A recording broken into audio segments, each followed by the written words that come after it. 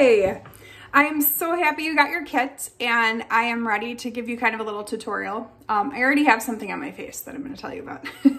So your most important step when you have acne prone skin is to really work on exfoliating to kind of take dead skin off the top so that our products can get in deeper into your skin. So on my face right now, I have what you got, which is the Rejuvenating Facial Peel. And you want to take a generous helping with your fingers and apply it quickly all over your face. And I mean generous helping. I mean, you'll use a decent amount. You can always add more. So I mean, start with a good dollop and wipe it all around. Then that sits on your face for about a minute. And while it's sitting on your face, you're gonna notice it's gonna start to kind of get sweaty after about a minute. It looks a little bit more shiny. And that's when you're gonna take your fingertips and start rubbing it in a circular motion. And you're gonna feel, see the dead skin coming off? I just cut the grass, so my skin is gonna look really dirty. I apologize. But you can see that it's literally going to feel like grains of sand all over your skin. There you go, see? Oops, I'm knocking stuff over. Okay. And you're gonna get probably the most off of the area where you've been wearing a mask, your forehead, and kind of this chin region right here because we tend to get dry spots. So it's gonna take off all that dead skin. It's gross, I know, but it's super effective. The very best time to use your exfoliant is first thing in the morning when you wake up. That's the very best time because the products have sat on your face. You've accumulated a dead skin sitting on the top. So the best time to do it is then. Then use your washcloth and wipe in an upward motion, always in an upward motion. And take that off your face. All right. Then our next step will be to actually wash your face. So you're gonna take your oil control cleanser. You are going to put a dollop on your hands. Just touch your hands together and then touch your face around with it. You don't want to rub it on your hands first because then you're wasting the product. It's cleaning your hands and then not your face. All right, so then after you scrub that in, use some water and actually wash your face. I'm coming down here to do it.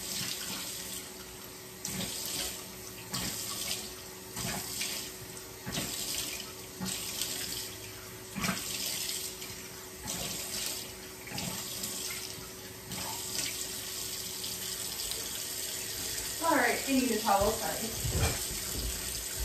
All right, then pat dry.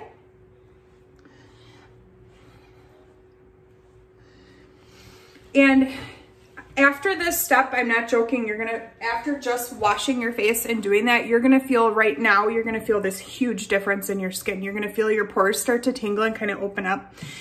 Then you're gonna take your deep pore freshener and spray it on a cotton swab or paper towel or napkin or toilet paper, whatever you have. And then again, we're gonna wipe in an upward motion. This is one of my favorite steps because if you thought your skin felt clean, wait till this kind of starts to sit on there and dry.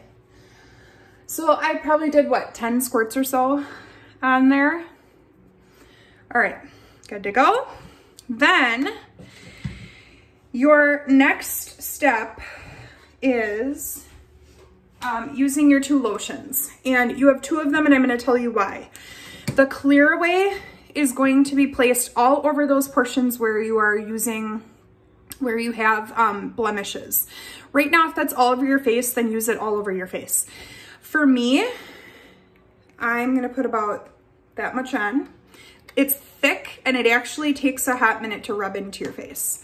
So again, I'm just gonna touch my fingers and mine is my mask region that usually is acne prone, like around my chin where my mask rubs. So I am gonna rub that in here. It is important that this is the only moisturizer that goes on your skin where you have the acne.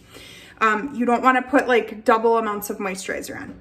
Then your aloe vera barbadensis jelly is a natural moisturizer. So you're gonna take a small clear dollop of that And you're gonna put that over the rest of your face. So anywhere you didn't put your Blemish Control.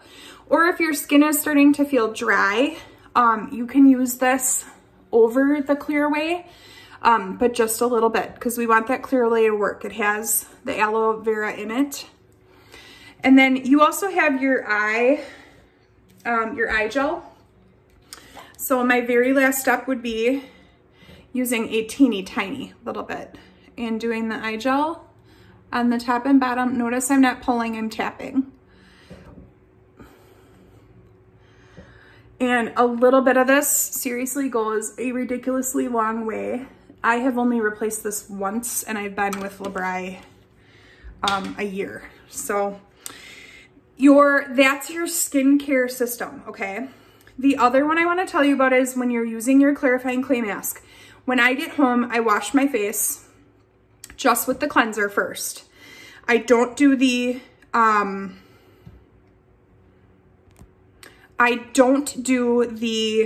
freshener for second. I put this on. So I sit with the clarifying clay mask on for a good 15 minutes.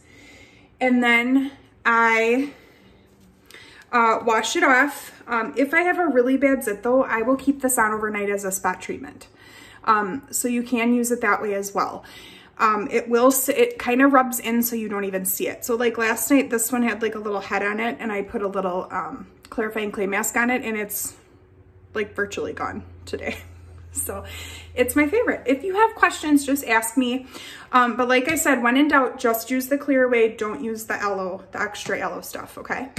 All right, any questions, let me know.